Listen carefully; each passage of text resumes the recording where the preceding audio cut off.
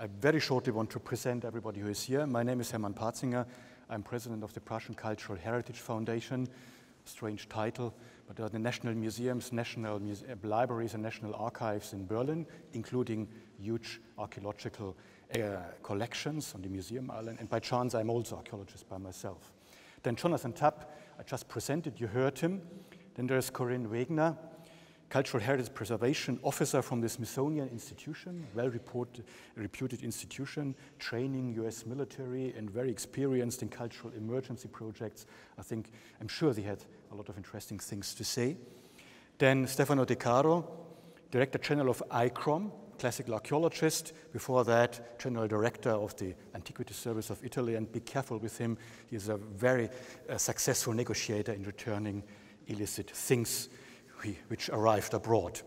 And last not least, Andreas Goergen, Director General of Culture in the German Foreign Office, in different positions he held before this one.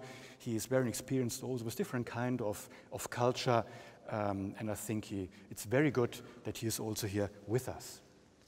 I mean, we have not much time, but I think what we want to do is a little bit also to learn some lessons, and perhaps for the discussion we have to go on. Perhaps just a few points. Introductory point, perhaps around this, the discussion, of course, around other points, the discussion can turn. I wrote down a few points which I think are important in that. I mean, most important is really, and this has nothing to do with destructions, illegal traffic of antiquities, is the object care, presentation and research together. I think first of all there should be an agreement between all of us. We have these collections in the West, for example, but we should consider it as a kind of shared heritage. And we have a common responsibility, and for this reason we also have a responsibility to know what's happening there. But even if these cultures are in crisis, as the title of this workshop, as it's even better, heritage in danger or heritage at risk. But of course, we also have to include them in our working with this heritage. I mean, fighting illicit traffic of antiquities was the most important point. It was touched in several of the presentations. I mean, the German law, it was mentioned also, is a shame. We are working hard on that to make it not anymore so soft, to make it harder with a clear proof of provenance, object ID, where does it come from, has it illegally been exported, all this has to be necessary. I'm very curious how many pieces then will remain in the antiquity market. But I'm very optimistic that we will, perhaps latest in the coming year, we will have a reasonable law in this sense in Germany. Of course, this will not solve all the questions, all the problems, but at least this is what we can do, and many other European countries are on the same way. I mean, we have this illicit project. It was in one lecture, it was said that we don't know the structure of this illegal trafficking and so on. And as Markus Hilgert in his lecture said, or shortly mentioned, we have now started a project to learn about this. How is it organized? How are the networks working? I think this is very important then to work preventionally. The red lists from ICOM are extremely important. I mean, they are helping authorities, police, customs authority to recognize pieces at the border when they should be stopped. For example, when we had a conference for the same reason in December in Berlin, there was Abdul Karim who gave this video message, and he said it's a large problem that Turkey, I will say it not very in a diplomatic way, is not cooperating.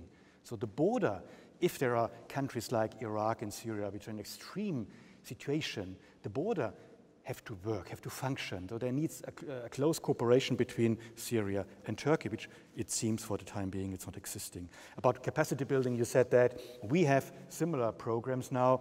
I mean, when they ask us, they say, send us please acid-free packing material for cuneiform tablets, for example. Seems ridiculous, but for the moment it's very important for them, training people for special issues. I think there we really should perhaps act more in an international way, coordinated way. Now we are doing this within Germany, but I think we should do it in an international way.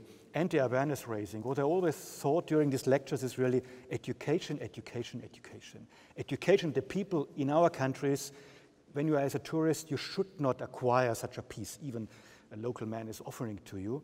And we should really make people aware, collectors, what the hell they are doing when they are buying these objects. And if they are not legal. And of course, it's also in these countries. This starts with the school books.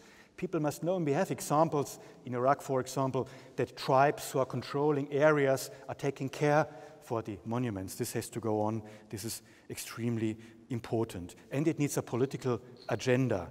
We cannot say more about this, but this plundering, destruction have reasons. We have to care also to deal with the reasonings. The reasoning is Islamism, but it's also a question of what is the living condition of the people? Why do they get radical in all these questions, etc., etc.?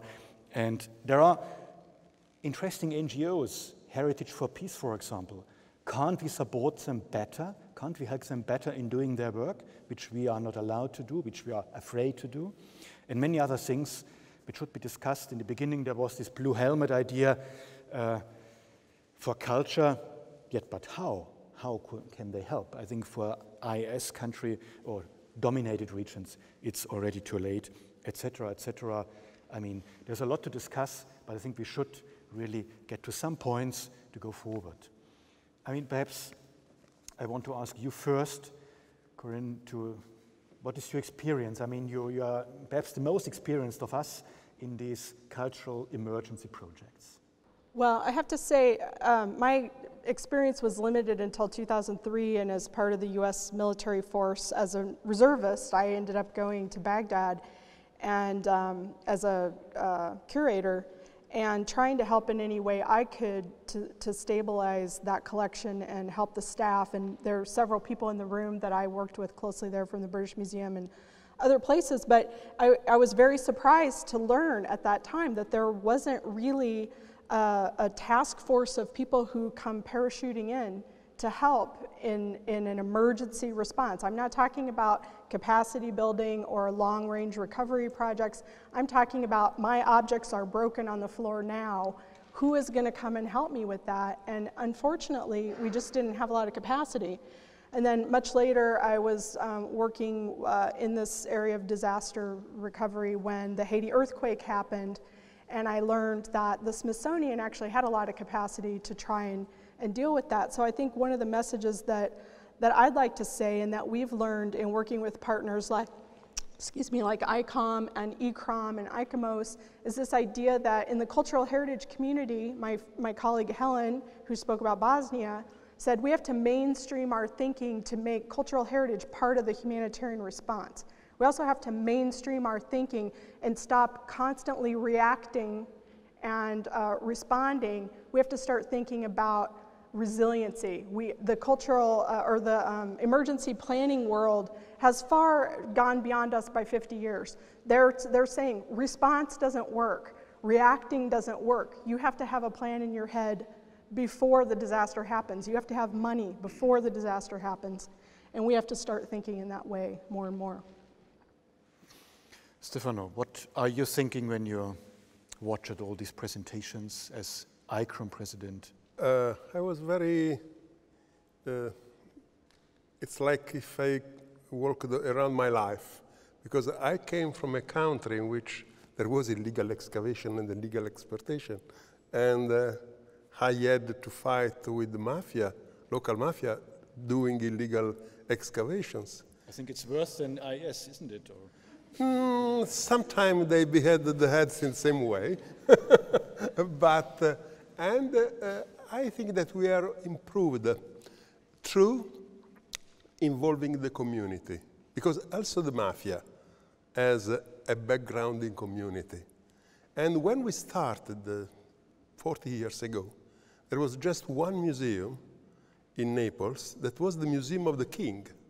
The people of the countryside in Caserta province, they considered heritage something just for tourists, for buyers, but not for them.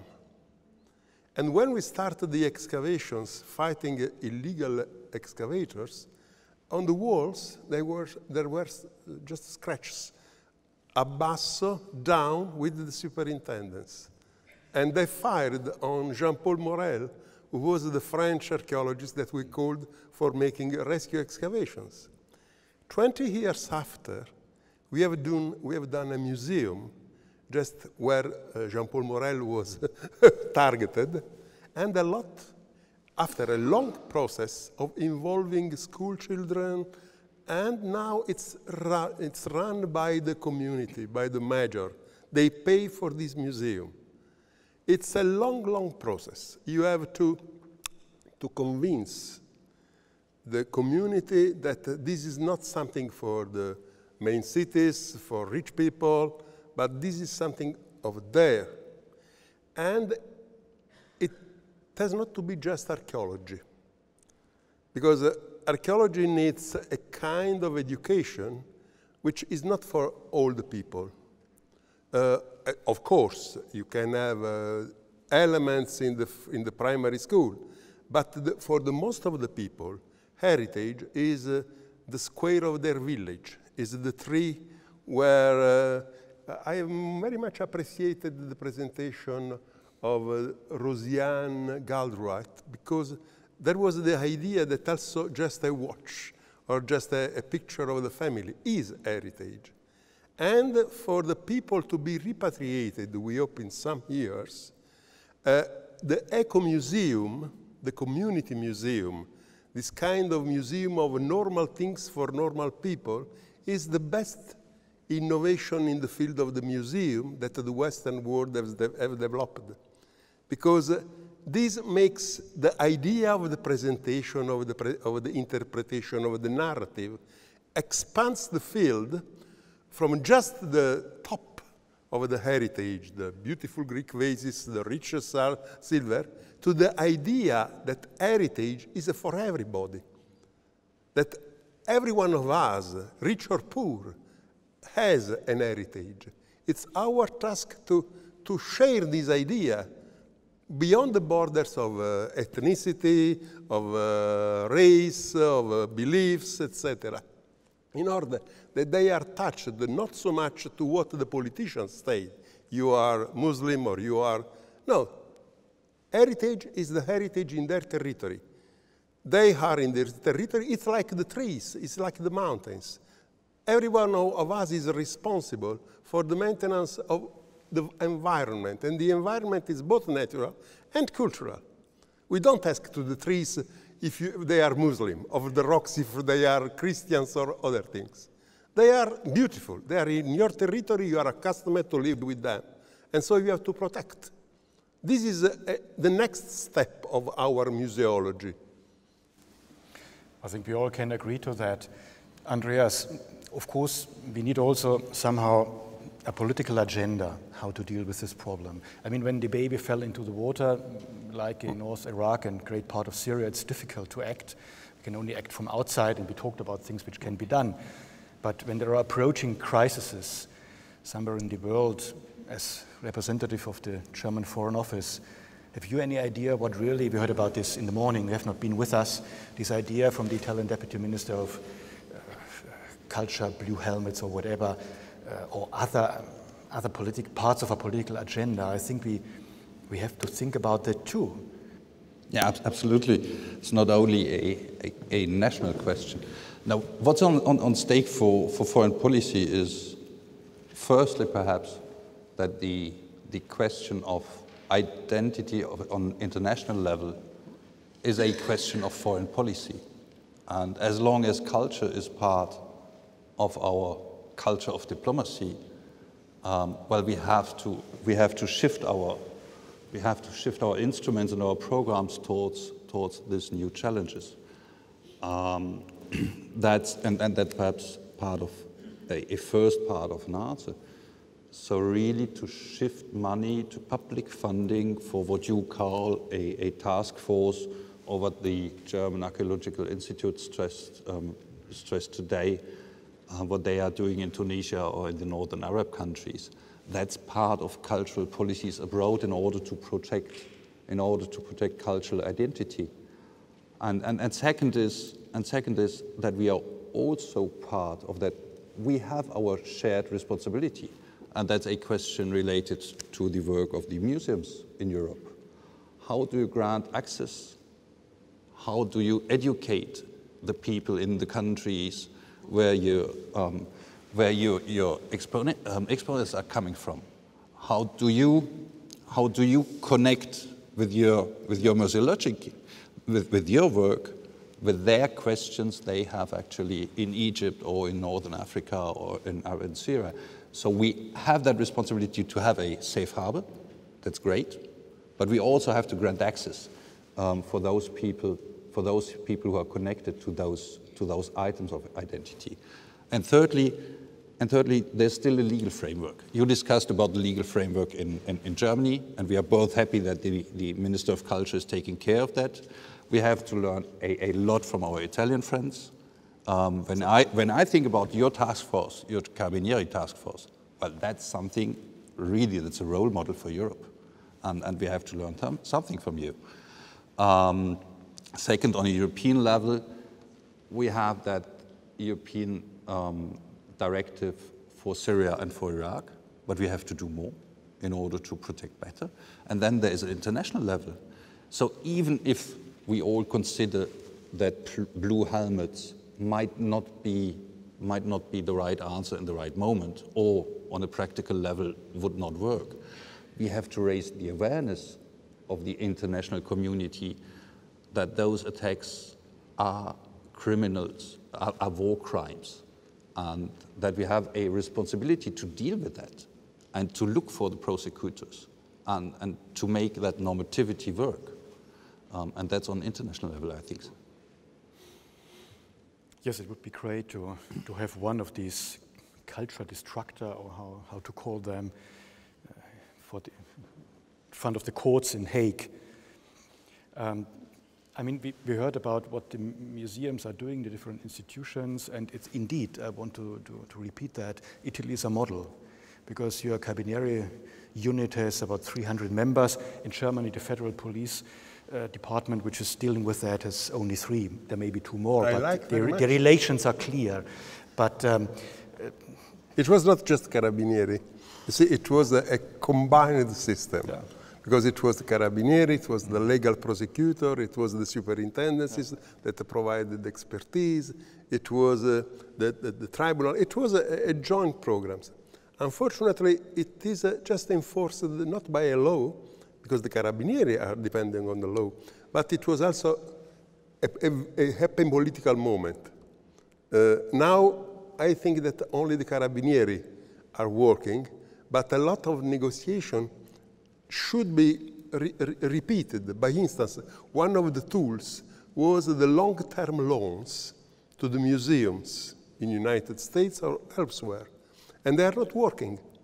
And it would be important, because one of the offerings in change of the borders, customs, and major impact was offering material for study, for research, for publications, free of charge, possibility of excavating in Italy. Italy has been the Director General. It was signing hundreds of authorizations for excavating.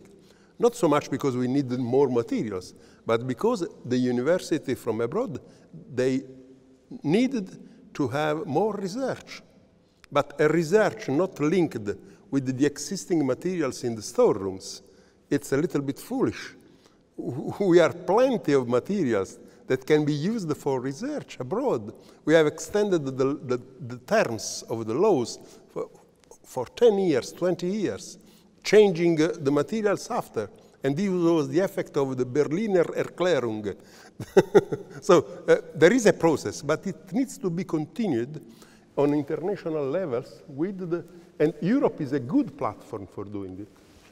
This leads me to a point that this is the role of the museums. Of course, the museums, perhaps there may be one, but I mean, normally the public museums do not acquire anymore, they should not, but I think most do not acquire things, archaeological objects, which are in doubt concerning their provenance. And we have this cooperation with you in Berlin. We had really very important pieces for 3 months, for 4 months, then they go back. I think this exchange is very important. For the museums, it's not necessary really to acquire things and to push the illegal antiquity market. But anyway, the museums are not really, they do not play an important role. These are private people.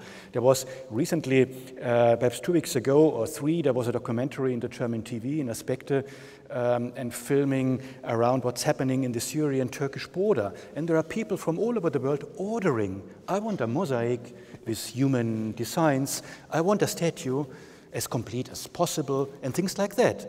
And then they take the orders and they go on excavating and Happily, there are people producing fakes. Fakes as well. I love so much. I mean, in this case, in certain countries, it's easier to excavate illegally than to produce a fake. I mean, what we heard also from you, it's clear that all the museums, institutions are doing similar work. But so training programs and so on, sending help, digitizing, heritage documentation. What do you think, Jonathan? What could we do better together? What should be more coordinated and how? I think it would make sense, I mean, if some of these training programs were coordinated so that we're not duplicating efforts, and that requires international cooperation. In other words, sharing those resources, whether they're teaching resources or field resources, whatever they are. I think that would be a very sensible thing to do.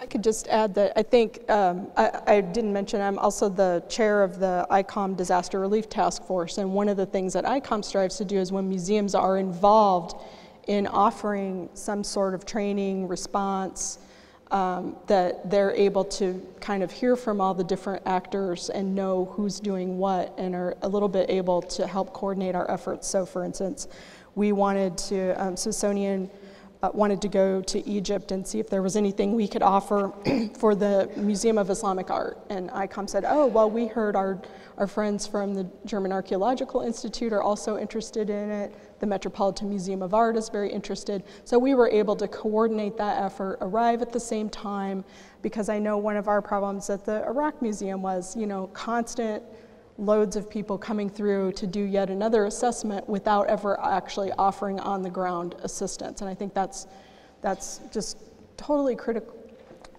critical, dry throat. And that's why we're just basically at Smithsonian focused at the moment on small, high impact projects like working with Syrian colleagues who are working in areas that the Syrian government does not control, and they're struggling to save their cultural heritage. And we're giving them basic emergency training, buying them equipment, and sending them back to do this work. And we're working with the academic community also. University of Pennsylvania is one of our colleagues. So, oh, thank you so much.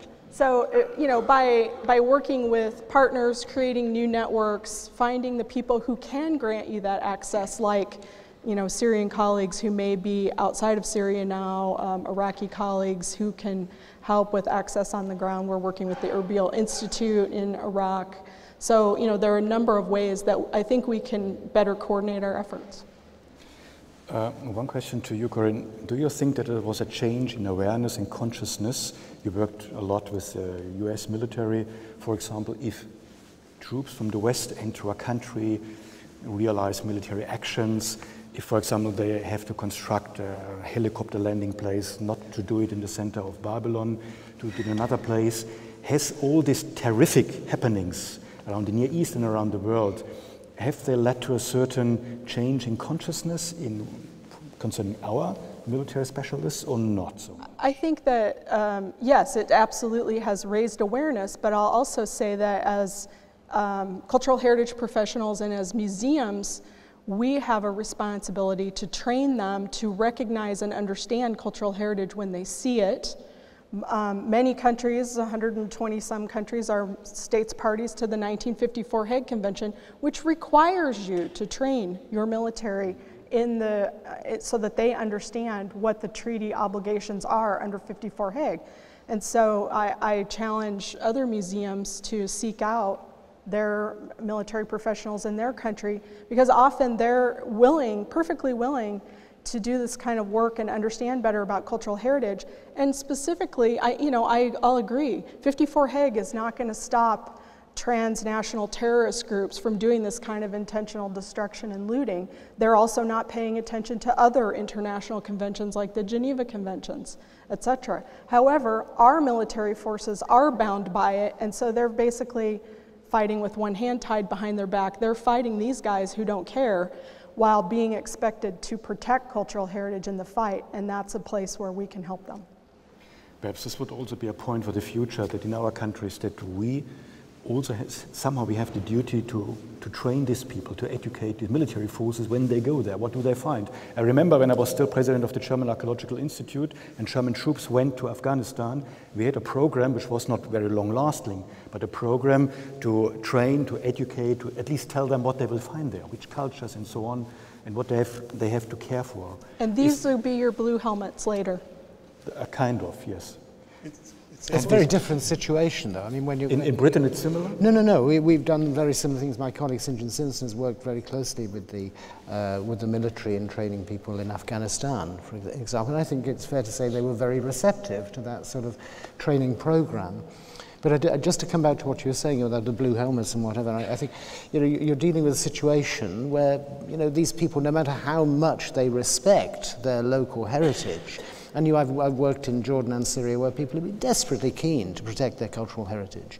But when these people didn't ask to be invaded, and if you're confronted with armed men with a machine gun or people are going to cut your head off, what are you going to do? That's the problem that we're up against. Not people that want to protect their cultural heritage. Many, many people do. I agree with you that education is important, but these are unusual and very extreme circumstances. So before we open the discussion, one last question to Andreas.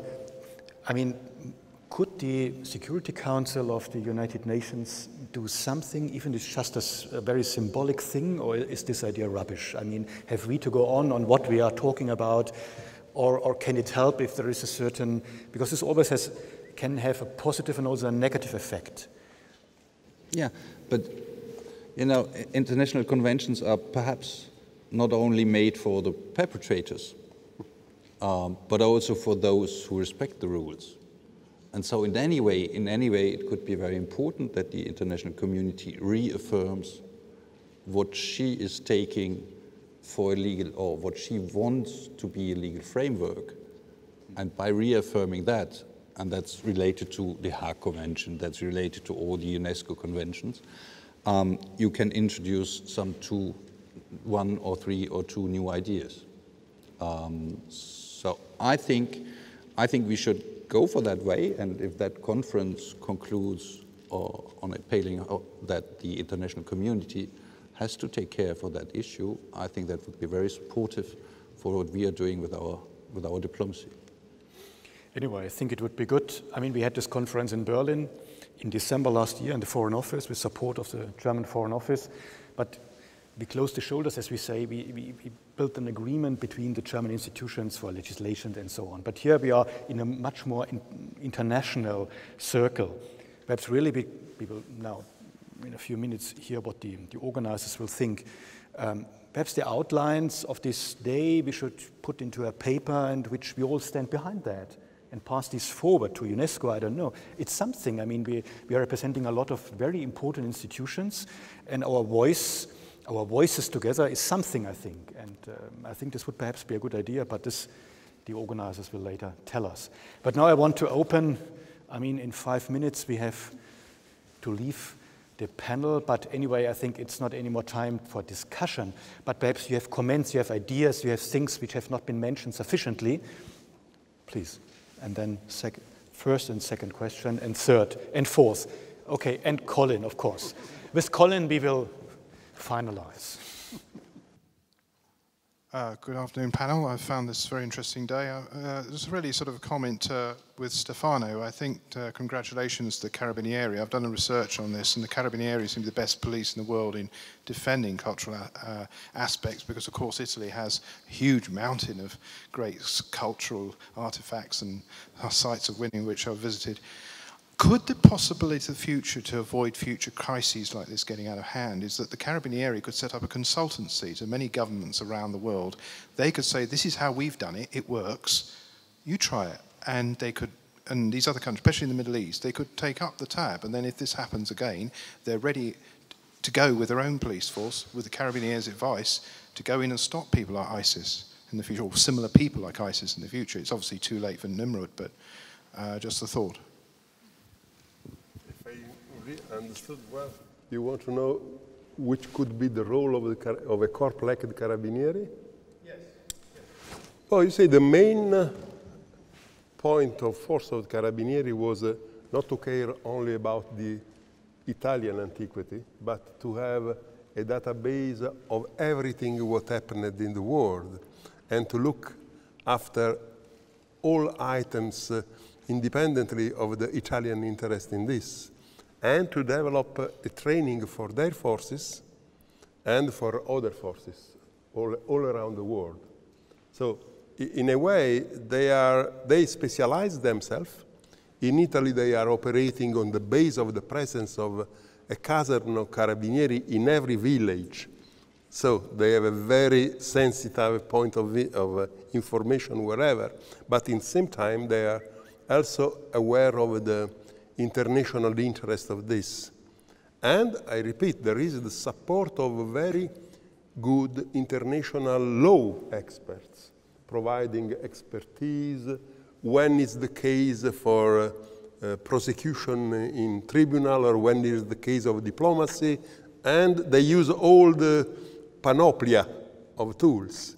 But I think that this is a kind of experience that can be easily the core of a multi-police Interpol, and if there is something like this, I think that UN police in a way, or a UN Hague Convention can be based on the experience of the Carabinieri, but also of other countries. There are good experiences also in other countries. So next turn is yours. You're three. May I ask you to be short, because we are running really out of time, and perhaps you ask your 3 questions, then who wants to answer can answer, and Colin ran through the last word. Okay. It seems to me that the panel has said many wise things, but has not really addressed what I thought we were here for. We've just seen the destruction of a really major archaeological site. It is as though Herculaneum had been blown up. Now, what are we going to do to stop ISIS carrying on with this campaign? And what are we going to do to discourage other militant Islamic groups from carrying out similar barbarities in the future? It is quite clear that there's an elephant in the room here which we're not addressing, and that is, where is ISIS being supported? And the truth of the matter is it's being supported from the Gulf. And we need to put political pressure on the Gulf to stop this going on. And I believe that that could work. Nothing else can. We clearly can't put troops there. But we can put political pressure on those governments which support this Sunni, appalling Sunni destruction, Sunni-led destruction. I think very important point. Was it you who mentioned that before that day? I think someone mentioned it. I think this would be part of a political agenda. Then. Good afternoon. My name is Mark Vlasic. I'm a professor at Georgetown University, where I teach law and human rights. Before this, I worked as the head of operations of the Stolen Asset Recovery Initiative at the World Bank, which is a joint endeavor between the World Bank and the UN Office of Drugs and Crime. But it started my career at the UN War Crimes Tribunal as a prosecutor working on the Milosevic case and the Srebrenica genocide case. My modest suggestion is the fact that I think these discussions are wonderful, but I think it's worth elevating the discussion to kind of a supernatural level, bringing together kind of heads of state, heads of industry, and all the middlemen involved in the trade, whether it be the insurance companies, the free ports, the transport companies, and others, to see if we could put together some sort of public-private partnership, an agreement in terms of best standards in terms of the sale of antiquities from conflict zones, to try to reduce the value of the marketplace and thereby reducing the terrorist finance going to groups like ISIS and others. Thank you. Thank you. Then you? First of all, I wanted to say that Stefano's comments about the future of museology and the sort of direction it should take, I think is really, really positive. And if you compare the conservation of the natural world and the conservation of the cultural world, there's a lot of comparisons in the sense that historically you have things like zoos being created where cultures are encased, similar to museums, and the future is, I think, to preserve culture in a living environment, which is really, really important, because that's the only sustainable way. The other comment I wanted to say was something I thought of from James's talk in comparison to what Stefano was saying. Now, James separated really, really clearly between this idea of black and white markets, whereas the black is the issue and the white market is something which is sort of good. But I actually think that there's a massive, massive grey area, and it's the grey market which is the issue, because I personally, I'm a book conservator by training, and I run a small organization to conserve books in Sikh temples.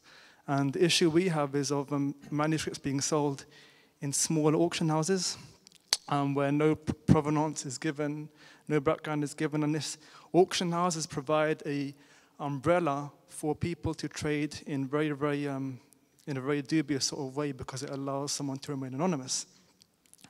Other thing, James also spoke quite positively about the role played by collectors and how collectors should be supported if they're legitimate. I would actually argue that the idea of collection of culture itself is one of the roots of the issues, because collectors have indirectly destroyed history by collecting cultural heritage which should have been valued by a community or humanity as a whole, and it's been turned into an object of private enjoyment and stripped of its wide. Just one more sentence. Okay. And it's the equivalent of taking like a wild tiger, a wild animal, and saying that you're saving it from poachers by putting it in a zoo.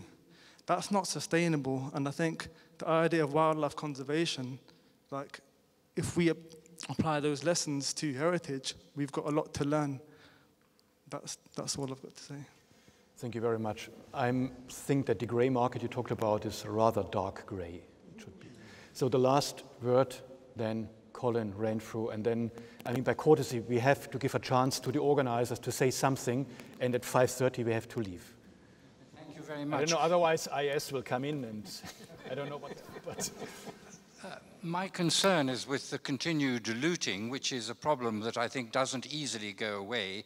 And I certainly congratulate the new German legal initiatives, just as I congratulate the Italian successes in getting looted antiquities back from the Metropolitan Museum, the Getty Museum, and others. I think we should name them, though they have reformed somewhat. But I have one comment and then one question. And the comment is, I believe that as long as museums continue to collect looted antiquities, post-1970, if we can use that as a guiding line, as long as they collect them by bequest, not just by purchase, as long as they are willing to admit them into national museums, then the problem will continue.